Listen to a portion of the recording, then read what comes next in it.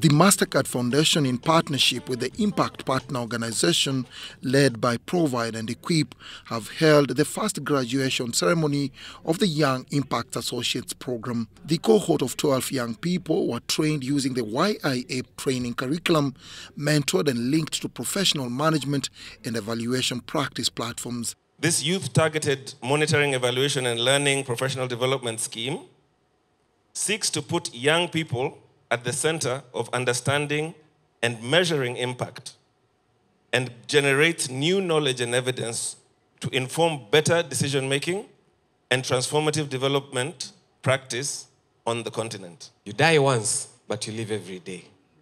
So friends, I'd like to challenge us that every single day you walk out, live life. There are lots of IT tools and systems out there which are available, which can simplify and improve your work, which we now want to tap into a little bit more.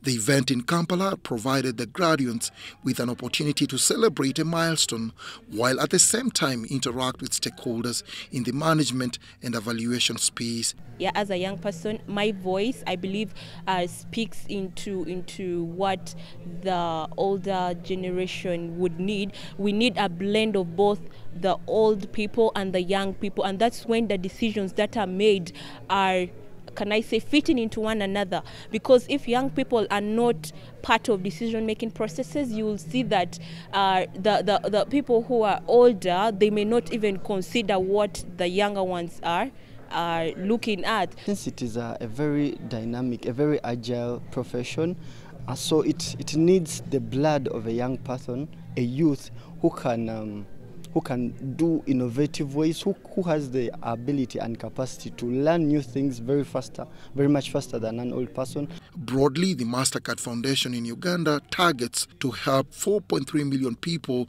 to access dignified and fulfilling work. What we mean by dignified and fulfilling is that the work you're doing, you are a bit comfortable with the pay. You are happy with the pay, and also when your colleagues look at you, you feel respected.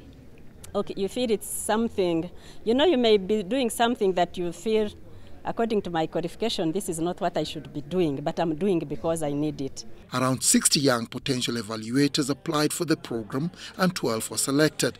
Dennis Igoa for UBC News.